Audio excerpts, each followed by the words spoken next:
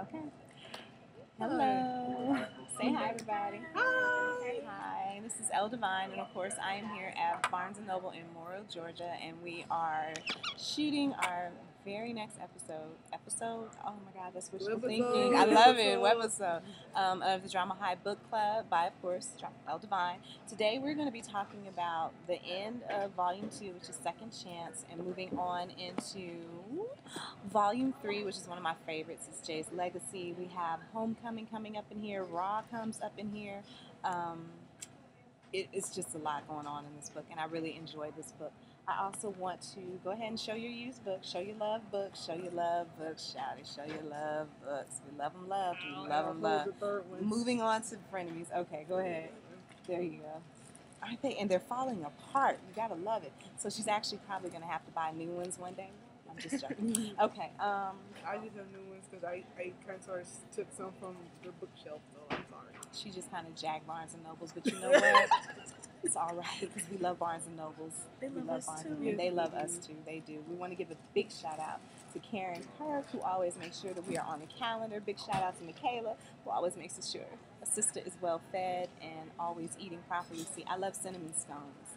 So if y'all want to go ahead and make sure that you buy these. My birthday will be here in about 5 months. You can send me a box of these. I will not hate. Okay, so again, we're going to be talking about the different issues that are going on in Volume 3. We're going to wrap up Volume 2 because we talked about it in depth last week. We really got kind of deep into everything that's going on. In Volume 3, we also deal with the fact that Jade's legacy of being a Williams woman is coming into her fullness right now, of understanding exactly what her powers are, exactly how she's supposed to use them, exactly what her ancestors did and how that matches up with what she's doing, and understanding that her mother's powers have a little something to do with her own, right? Right. Anything you guys want to add before we begin? No. We started out talking about kissing.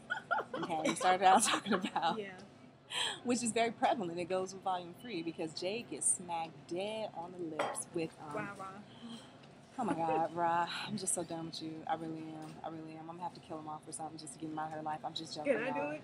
Yeah, don't kill off Ra. I won't kill him off. It's okay. There's enough death and violence in the world. We're not killing Ra off. No. However, he may have to move to Riverside or something. We got to get rid of him because he's just going to plague her forever.